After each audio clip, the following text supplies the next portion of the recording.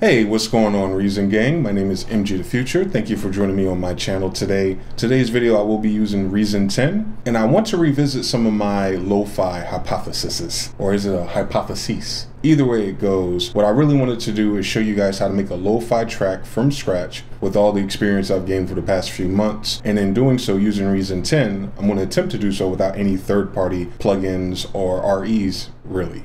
So as long as you have Reason 10 and most of these effects I'm going to show you, you should be able to lo-fi any sound, instrument, or drum break that you wish. And as I go along with it, I'll kind of give you some of the insights onto what I think is important to go into a modern lo-fi hip-hop track. So let's start with just instrumentation. In this particular case, I'll be using the A-list guitars. You don't have to use this. You can use the Radical piano, you can use your favorite synthesizer, or maybe some of those 80s sounds that they have in the new Layers instruments if you have any of those. When I think of lo-fi, some of the most captivating kinds is always the acoustic guitars or the live guitars. If you tune into lo-fi hip-hop hashtag on Instagram, you'll be familiar with quite a few people who will sing live and play guitar, and then those clips end up becoming samples later. So for this, I'm probably gonna do the Britpop patch. And what's cool about A-list guitars, I can play chords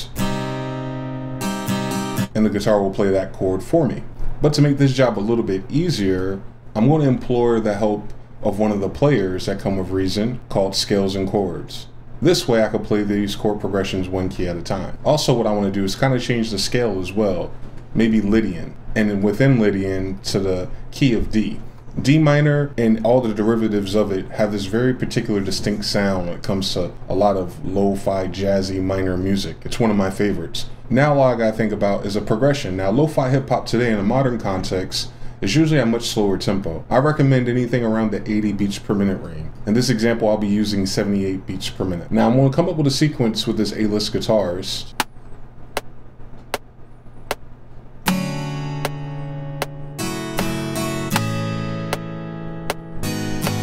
So something really simple like this. I'm gonna bring it back. I'm gonna loop this 2-bar section, but let's see what it sounds like.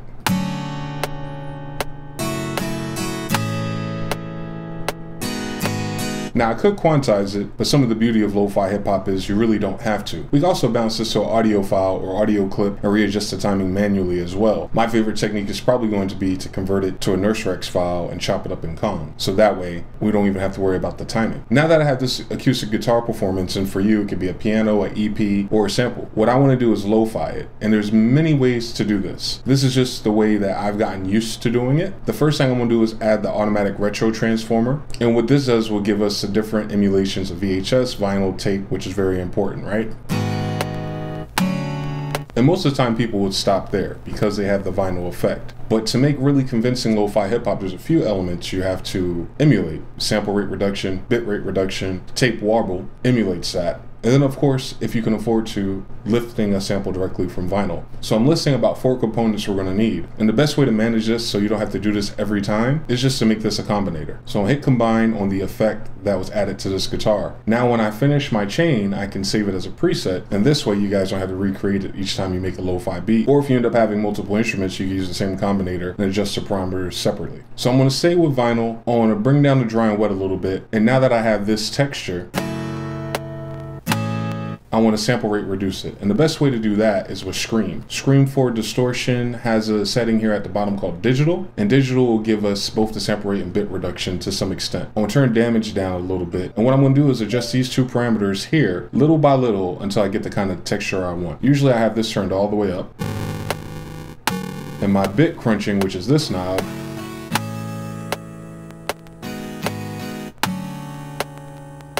that graining issue here is very reminiscent of the SP303. So I'm gonna cut some of these frequencies out a little bit. I wanna increase the master volume just a touch.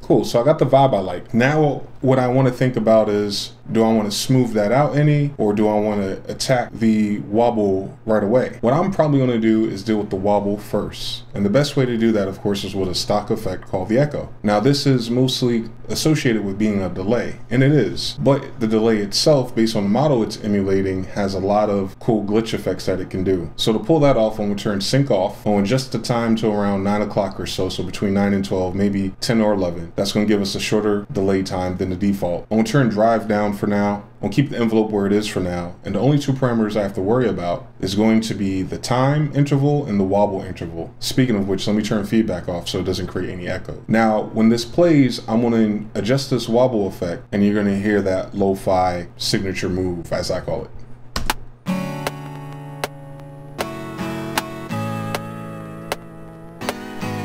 So as you hear, as you adjust the wobble, it creates a different movement. So ideally you want to automate that in a more longer sequence or arrangement. And you can. You can even shortcut these to become rotaries or macros within the combinator itself. Since the rest you probably wouldn't change nearly as much. The same thing happens with time. Watch when I increase the wobble and change the time as well.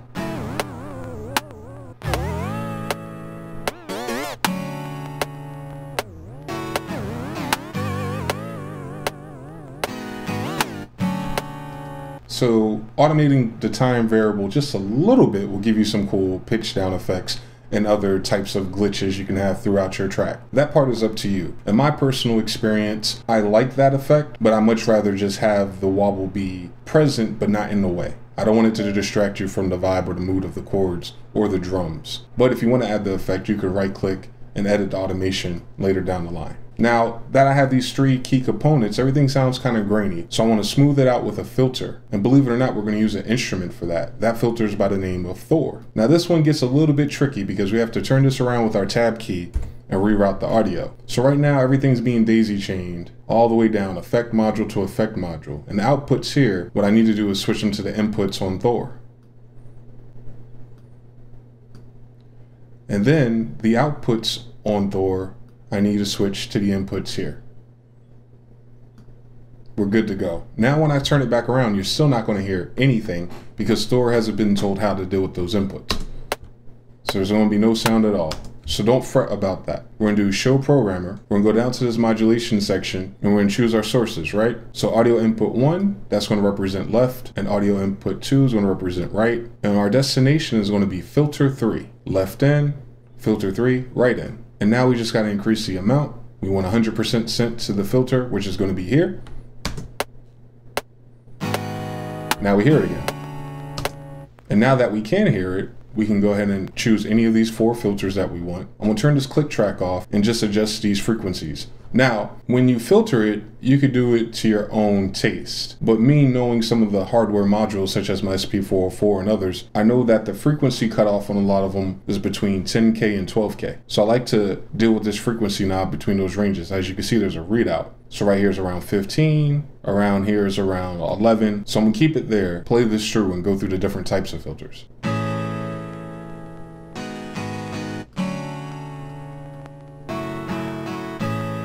You can drive it if you want.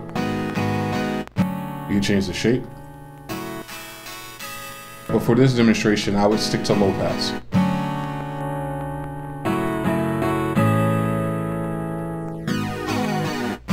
That's a cool effect too.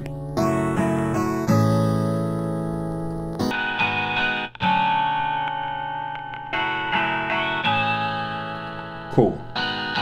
So low pass ladder seems to be the best cut for this job. So that's a really cool sound. And like I said, you can go back through here, pick different modules, and adjust it however you want. But at this particular point in the setup with these 4 modules, I'm gonna go ahead and save this. I'm gonna save it to my desktop for now. I'm gonna call it MG Lo-Fi Rig. This way I can call it back up as many times as I want in the future. I don't have to worry about where the wires go because it's already set. Now that I have this arrangement, I did mention automating this would be very useful for the effect of convincing it's lo-fi. Not just the distortion, but the actual movement of the sound. So I'm gonna right click, go to edit automation, that'll pull up our sequencer, and you see wobble is highlighted here with the echo. So what I want to do is double click in here, create a clip, double click in it again, use our pencil tool, and what I want to try to do is keep that variable, what looks like it's around 9 o'clock, consistent throughout it, and then as it plays, adjust it just a little bit and see what kind of cool effects we can get.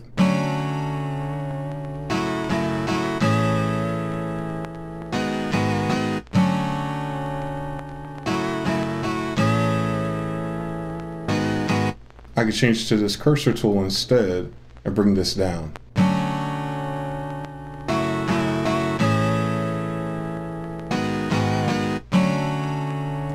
So something like that. I could probably spend this whole session adjusting different micro points all the way through the beat. But in this kind of context, I might not be able to, especially if I'm adjusting this, because you're going to notice when I turn the click track back on, it loses track of the downbeats.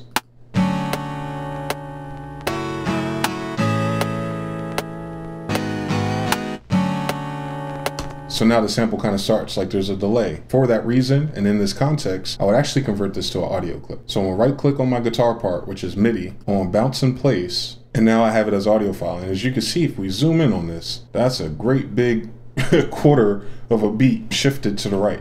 And I'll throw your whole program off. So it muted the previous MIDI track that helped us create this performance, but now we're not going to be using it. Now we're going to be working with audio. Same thing with this echo here. We're not going to be hearing that no more because this audio track is its own thing. So let me go ahead and rename this just guitar parentheses lo-fi. So let me double click on it to bring up the edits and slice modes. I'm gonna select this slice here where my actual beat begins. And I'm gonna right click, I'm gonna split it slices. I'm gonna remove this piece with my delete key, bring it back to the top, switch my snap so I can move it, and then adjust this. And now I'm gonna play it. So my MIDI performance is muted, so we should only hear the audio clip. Now it's back on beat again. So that's really useful. Now you can do a myriad of things. You could double click it again, right click, and you can bounce it to a Rex loop and chop it up with Kong, as I've done in a previous video, using chunk trig to create random chops. In fact, we might do that. But before I do, let me reuse this performance of the MIDI at least on a different sound. Usually with guitar lo-fi tracks, I would say you can use any synthesizer that you wish, or an EP of the sorts. I'm gonna see what we have here that'd be cool. Maybe Humana Vox, maybe some kind of creepy choir sound. I don't know. Before I pick a preset, I'm gonna go to my players, and I'm gonna set it to the same D Lydian. And I'm gonna increase the notes here as well, but I might adjust the flavor in a moment. Now on the presets for this, let's go to a female choir. Let's call this choir so we know what we're dealing with. Let's unmute this track. Let's see how this sounds together.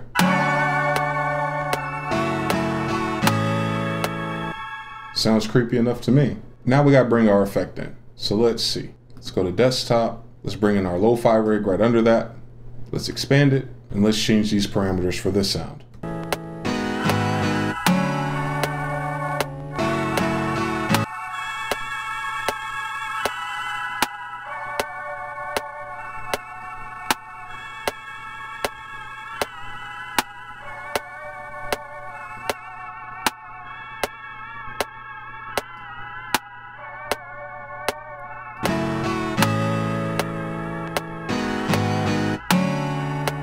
And as you can hear, because I adjusted the warble, it's no longer in sync with the guitar.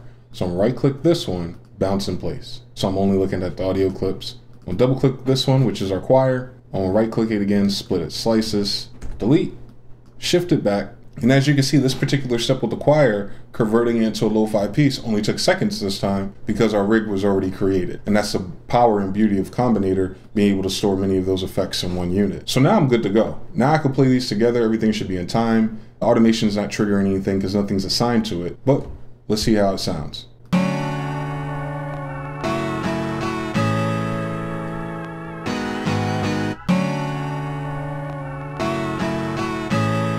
Very, very cool. So that's just the lo-fi essence. Now I want to add some drums real quick so you can hear this in context. All right, so I have redrum and I have a basic kick, hi-hat, and snare. And I could program it with redrum and use its step sequencer, or I could use one of the other players called Drum Sequencer, which is a new update for Reason. I believe it's still free in the Reason shop and you have to download it separately. So now I could trigger redrum from here, and now I get probability and different repeats and effects, which is really cool. Now I'm gonna play it in context with the guitar and choir.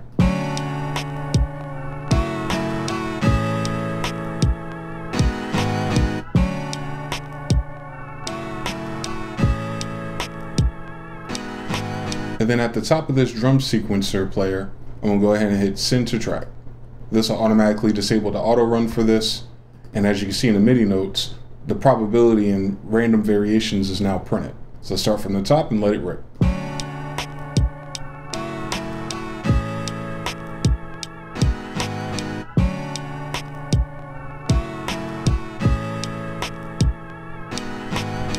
Now the best thing about lo-fi hip hop is the groove. So once I take it out of the drum sequencer, I'm going to add one more feature from Reason, which is the groove engine. So I'm going to set this to A1, click on groove at the bottom here, and where A1 is this slot here, I'm going to go to presets, factory sounds, regroove patches, vinyl, and these are all kind of based on or influenced by drum breaks. So let's try President, and let's hear how that sounds.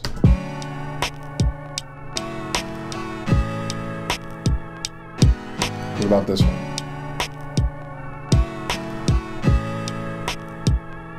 And you can hear the pull on this one. Increase the shuffle a little bit, slide it, and then decrease the wet amount. Lastly, I'm gonna go ahead and deal with the mixer. I have decent levels. I'm gonna turn on the SSL bus comp, slow attack, auto release, and adjust the threshold for about 4 to 6 dB of reduction. Increase the makeup gain.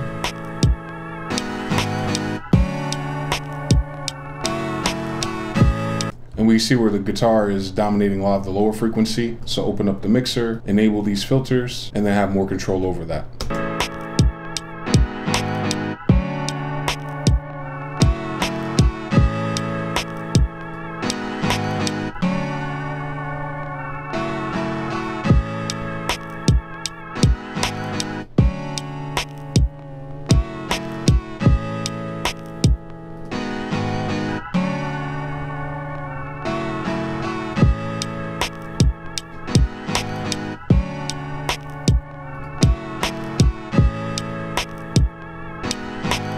That's how I deal with lo-fi when using Reason 10, with nothing but stock effects. I'm MG Future, thank you for joining me today. Any comments, questions, or concerns, definitely leave them in the box below. Until next time, peace.